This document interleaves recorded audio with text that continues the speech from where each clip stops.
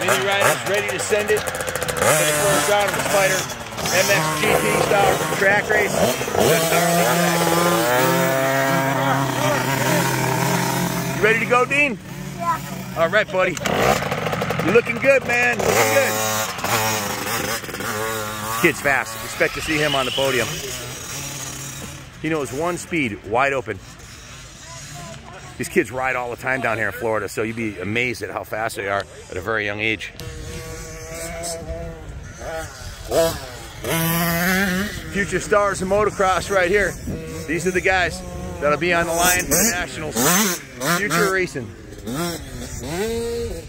Here comes Beau, Scalzi. Oh no, that's Dean. Excuse me, that was Beau. Had it backwards.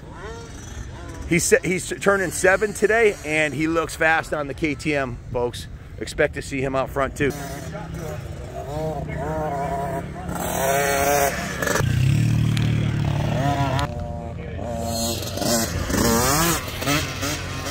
That was Dean. That was Dean, right? What's up, Mark? Send it!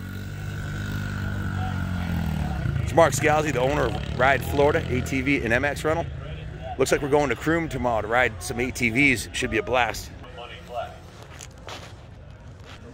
What's going on, brother? Derek's place. I've seen you there before. How's it going, man? I'm Frank. Good to see you, Frank. Nice to see you, man. You sending it today? Hell yeah. What class you riding? A senior and A open. Excellent. What number are you? 54. Awesome, awesome. Yeah, man. You excited? Hell yeah. Beats the hell out of being in Connecticut, huh? Oh my God, so much better. It's like 10 degrees at home. Oh my God. Yeah, it's saying 18 inches of snow on Sunday and Monday.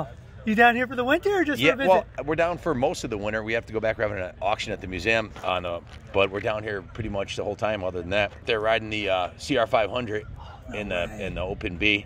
We got Beau and Dean Scalzi riding the 5 to 7. So